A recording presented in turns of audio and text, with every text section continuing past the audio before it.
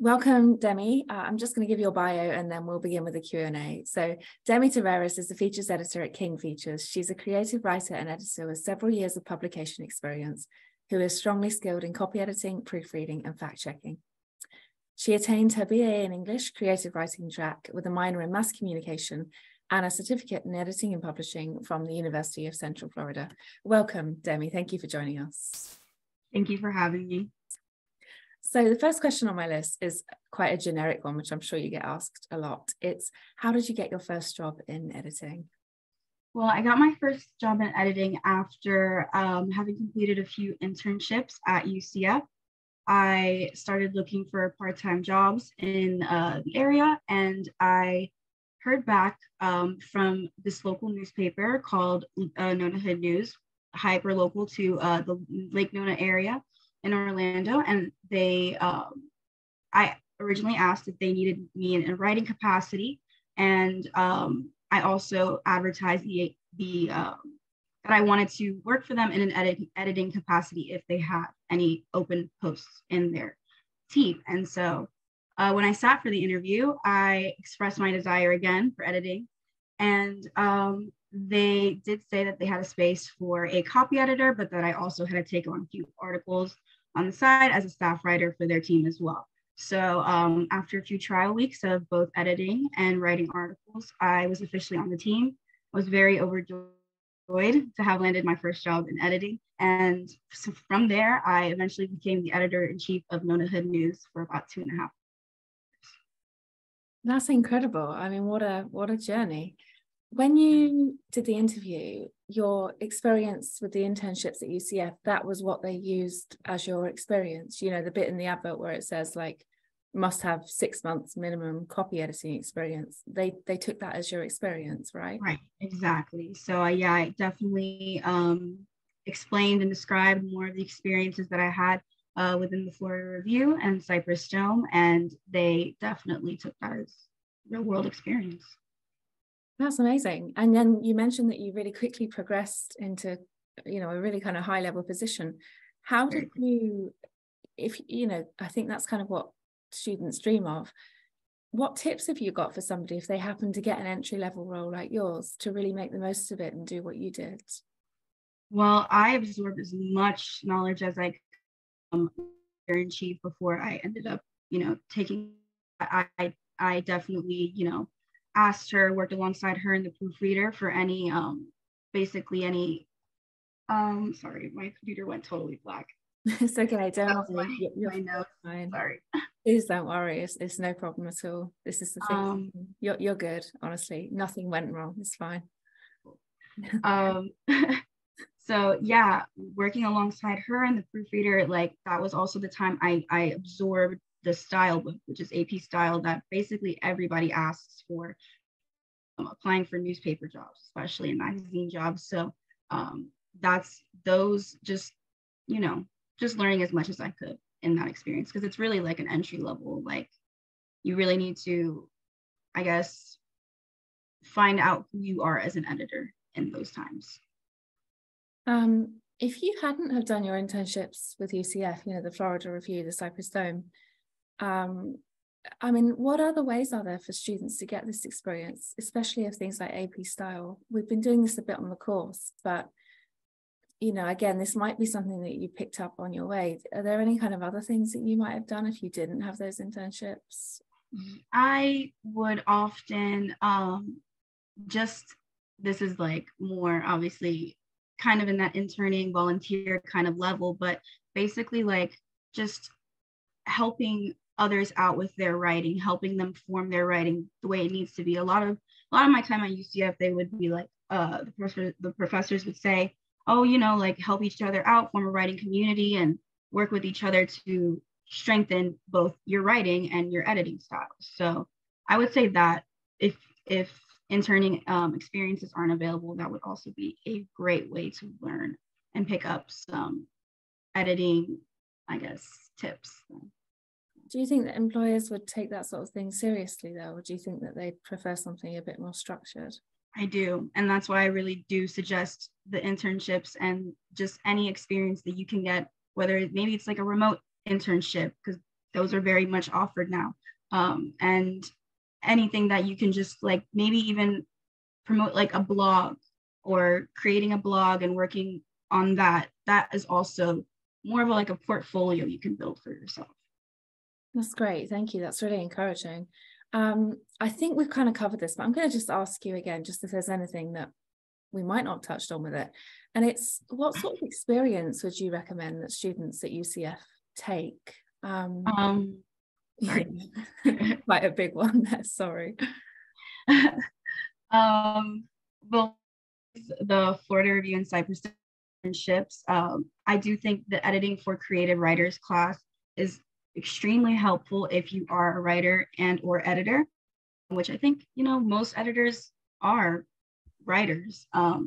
You do have in a certain capacity within your job. So this class and the professor for this class taught me and gave us all a blueprint on how to apply for jobs and then also how to find them. A lot of students don't really know where to start. So having that blueprint of like, oh, okay, I can check these websites, these resources. I can keep up with these companies and just check if they have any job listings. And that class as well also taught me how to write an effective cover letter and have a really strong resume, because as an editor, you don't want to have any kind of grammar like mistakes or errors on your resume or in your cover letter, because that is a dead giveaway. You're not as meticulous as you should be. Great. Okay, that's really useful. Thank you. Yeah. We've done a kind of job hunt week and we did cover letters and CVs, but it's always good to just hear the importance of that reiterated. Right. And I think a lot of students, they see that and they're listening and they're taking the advice, but they don't really realize how monumental it is.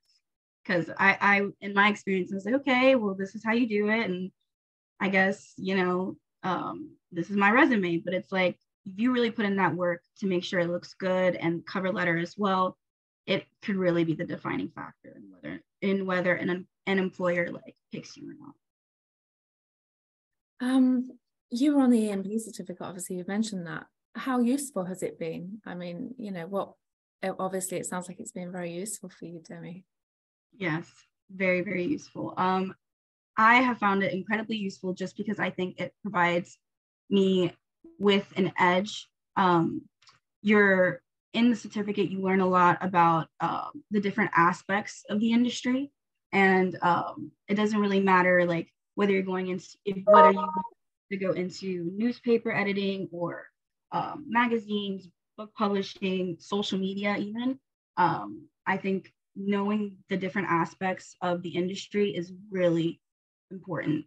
For example, as an editor, I'm not involved really in the sales or business aspect of the publisher, but because I took a class that was offered in their certificate and showed me or did a unit on this is how you know, publishers break down what they can afford to, you know, create the content they can afford to create.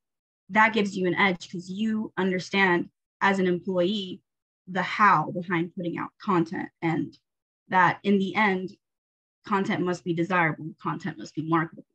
So I think just as an example, that is really, really important to know. What class was that you just referenced? That sounds really interesting.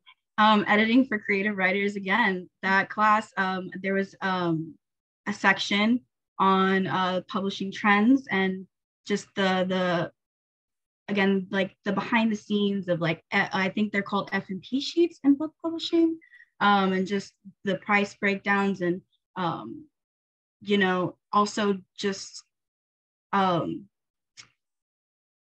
it was just like industry trends and like what's really, really, I guess, picking up nowadays, because publishing has definitely changed as time has gone on. And especially in the past 20 years, a lot of people, a lot of publishers are digital. So it's just, I think it's really important to know. That's great. Thank you. I'm literally making notes to contact Professor Kalea right now and get this so I can upload the content, because she's actually one of the professors who's going to be teaching this Introduction to Editorial Professions course. So I'm thinking we might as well merge our materials right now. Thank you so much for that insight, Demi. Demi, how did you get writing samples? That's something that's coming up a lot with students. Like, how do you get your first one? How do you convince somebody to take you on and let you write? Right. It's not easy, that is for sure. But I guess my first job in editing, or before my first job in editing, I only had a few writing samples. And I guess you wouldn't even consider them writing samples. They were like social media captions that I've written, or, one press release I think I wrote. And what really propelled me to have more of an archive of content written by me was that first job I received in Nonahood News. I was adamant about I will take on any article, any topic that you'd like me to, whatever they needed assistance with, I wanted to be of help. And then within the same token, they saw that within me, and they allowed me to pitch articles to them. And so I pitched a movie, a TV show, and a music review, because I love entertainment. I love pop culture, probably my favorite topics to write about. So when I did that, and I was cranking out, those 3 articles monthly, and they were all for it because they definitely needed the content. So that's, through your job, that's like one of the easiest way to obtain written samples. Outside of, your job, I would say working for Nonahood News on through the company, I realized a lot of people would pitch us guest content. And so that is another way for, like, as a freelancer, kind of, you're advertising content. Oh, I think this would be a great fit for your blog. I think this would be a great fit for your website. Could I write an article about this bi-monthly, semi-annually? Could I every quarterly even? Just, that's great. That's a great way to get your name out there. And then especially if they have a kind of social media team that like posts these articles, that definitely increases your reach, and you can share it yourself. And that's another way for sure. Students on this course have been learning a little bit about how to pitch. Do you have any kind of top tips? I mean, did you consider yourself like really well versed in pitching when you started your job, or were you like, what am I doing here? I was more the latter, definitely like, what am I doing here? I'm definitely not the sales type of really good pitch like that. But I guess what really helped me was just, actually, this was another class taken at UCF. It was an advanced script writing class, and the professor was really adamant, as a script writer, you need to learn how to pitch your work, because you're not going to get more than a second in with directors, and you have to make sure you put yourself out there. So I would say keep it simple, keep it very simple. If you're pitching something that you're not really sure if it will bite or not, I would stick with something that you're more accustomed to writing, the style you're more accustomed to writing, and just be open for rejection always.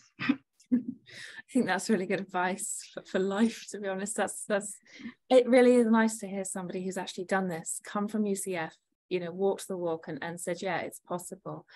Final question to you, and it's again quite a broad one, so I apologize, but it's really just, is there anything else that we've missed? Like, is there anything else that you'd like to reiterate to students who were once like you, who are sitting on the EMP course? Maybe they're confused, maybe they're coming to the end of the semester, they're putting together their cover letters, their CVs, their editing portfolios, they're trying to get writing samples, they're trying to juggle everything, they're a little bit maybe disheartened with it all.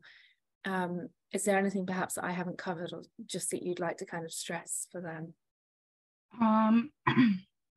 Stay as optimistic as you can, just overall general advice. I know it's easy to get disheartened and see those rejections start coming in, or not hearing back from anything, but I will always take rejection as good news to me. I'm like, okay, one step closer.